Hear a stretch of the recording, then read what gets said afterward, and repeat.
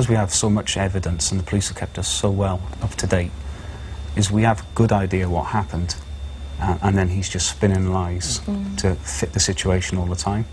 Yeah, they were getting It's bigger. hard to listen to that because he was talking about April, how he tried to help her, resusc her, yeah. how she was crushed, how he couldn't remember what He he'd did her done with her. and calling her Little April. Yeah, it just sent Like shivers every up your back. Yeah. Everybody knows Little April, but he had no rights to call her Little April. He just lied and lied, even in court.